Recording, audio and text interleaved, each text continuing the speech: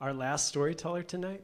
She's a really good friend of mine, and she actually is an AC Transit supervisor, and I'm an engineer on the Trans-Bay Transit Center project, so I'm always seeing her. And I'm going, Shinita, you got to tell a story. You got to tell it, because I've heard her stories, and they're so good. This woman has more stories than the Library of Congress. In fact, I saw her once keep a middle school class completely engaged with just a box of cupcakes and a handful of stories. Not sure which was the most influential factor. But anyway, please give it up for Shinita Garza and her story, Dr. R.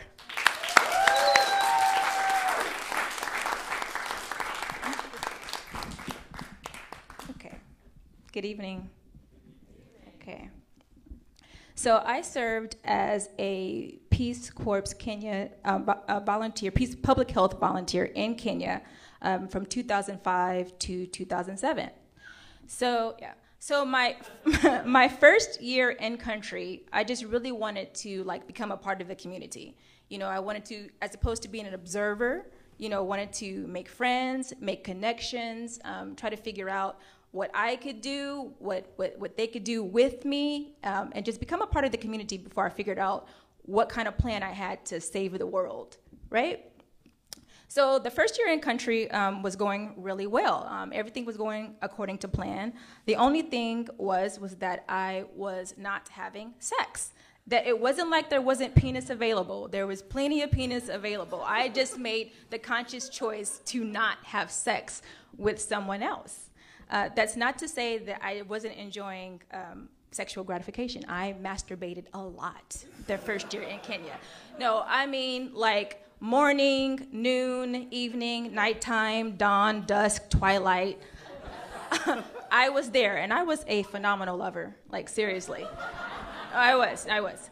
So much so that one morning I woke up and I kind of felt like something may not be right. Right? So I did the flashlight with the mirror thing, and I'm looking down there, and I'm like, oh, maybe I should go to the doctor. Right? So the doctor's office is in Nairobi. It's a 2-day trip, but I've convinced myself at this point that I probably should go and see the doctor. So I call the office, and Dr. R picks up the phone, and I'm like, hey, Dr. R, I think I probably need to come in and see you. I think I might have an STD. Right? And she goes with the usual questions. She's like, so you've been having sex? Yes. How many partners? Just one. Did you use any protection? Nope. How many times? Multiple. I can't even count. Right? I could have told her that I was just masturbating, but I didn't want her to invalidate my crazy, and I needed to go and see her. So she's like, okay, come in at this time, and we'll see you there. So I find myself on the bus on my way to Nairobi, which is a 2-day trip, and I'm wondering, how in the hell did I get in this position? What happened in my life back home to where now I'm on this bus thinking that I might have given myself an STD? No, seriously. Why did I leave my friends and family? Why did I quit my job? Why did I sell my car? And is this poetic justice? I'm a public health volunteer. Most of my conversations in my community centered around sex and what constituted as safe sex. I was a huge advocate of masturbation, right? There's no chance of pregnancy, no chance of STD, maybe. And then there's wiggle room for that whole I was a virgin before I got married. You know what I'm saying? There's wiggle room for that if you masturbate, I feel. And then maybe I think at some sort of subconscious level, I wanted to be punished because I was having a lot of good sex with myself. And I was like, this can't be allowed. This can't be right. There must be something wrong. And this was the punishment for all that good sex I was having. So I get to Nairobi, and I get into the office, and Dr. R comes in. She's like, hey, how you doing? I'm like, fine. And she's like, get undressed, and scooch down on the table. And she's down there, and I'm telling my story, and I'm like, Dr. R, I've just been masturbating, but I don't think I've had enough Purell, on hand, and I don't always have access to soap and water, and I'm telling her what's going on, and then she peeks from behind the little thing, and the look on her face let me know that I have fucked up. No, really. And that I probably shouldn't be there. But I was already there, I was undressed, and I was committed. and I needed answers. And so she's down there and she's prepping or whatnot, and she begins the exam, and she's like pulling and stretching and doing these things that I've never really experienced before during an exam. And normally when you're having an exam, here's the vagina, right? And then you have this tool, and it's called a speculum, right? Seriously, listen. And the person who's administering the exam, they put no lubricant on it, and they let you know that they're about to insert it. So it's like, okay, here we go, nice and easy. There we go, and it's in like that, and then they open you up, and it's all good, right?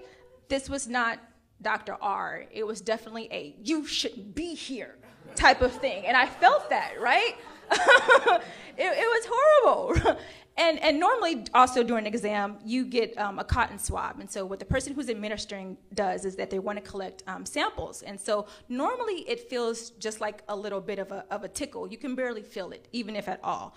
Again, this is not Dr. R with her cotton swab. It was definitely a swab, and a swab, and a swab, and a swab, to the point where I want to tell her there's nothing else for you to collect. There is no more data down there. There are no more cells. I am cellless. Whatever you need to know is on that cotton swab, right? So she leaves the room, and I'm sitting at a table, and then she comes back in a few minutes later, and she walks up, and she's like, you just have a yeast infection. I know, ill, right? And she's like, you can continue masturbating. And I'm like, yay. Like, you know, I'm patting myself in the back. Like, I've done good. You know what I'm saying? Like, I've been responsible and whatnot. And so she kind of takes a step back for a minute, and she does like this, and then she does like this, and then she does like this. And my heart dropped a little bit, because I'm like, oh, shit.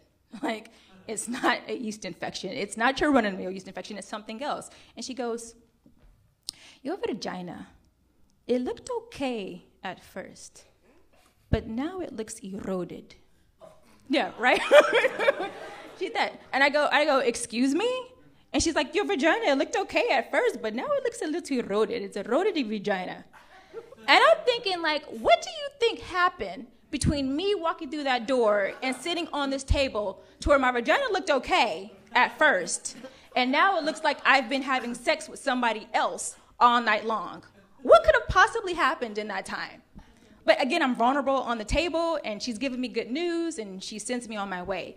And once again, I find myself on the bus, wondering what has happened in my life to where I'm a public health volunteer and a female who couldn't discern that I had a yeast infection from an STD.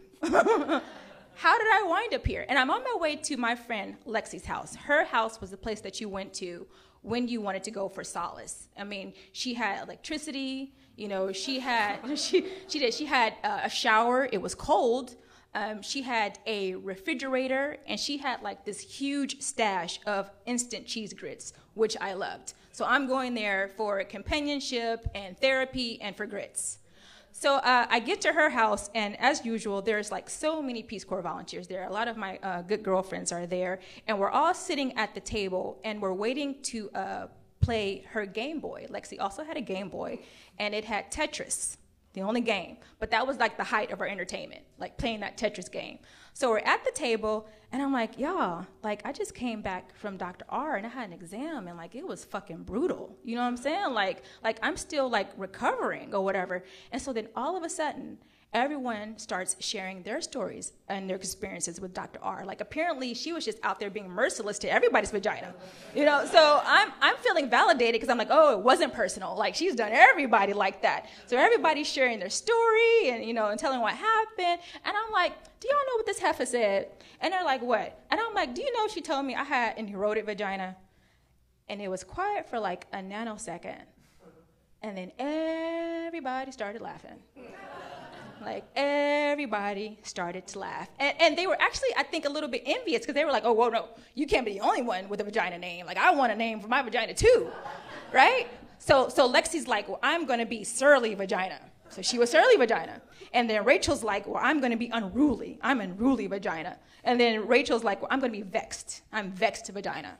So everybody gets a vagina name. And so much so that Lexi's like, well, I'm going to erase your name. And she's like erasing my name. And she's like, you are no longer Shinita. You are eroded vagina. So every time I would text or call her, eroded vagina would pop up on her cell phone.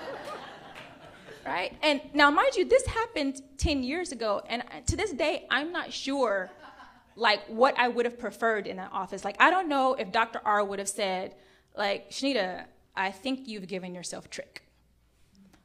But your vagina is like the most beautifulest, wonderful, marvelous, like divinity vagina I've ever seen. And like maybe a tear came down her cheek or something. I don't know.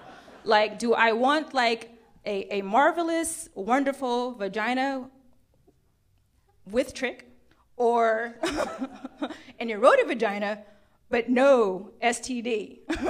So I don't know to this day. So that's what happened. I was a public health volunteer female who did not know that she had a yeast infection as opposed to an STD.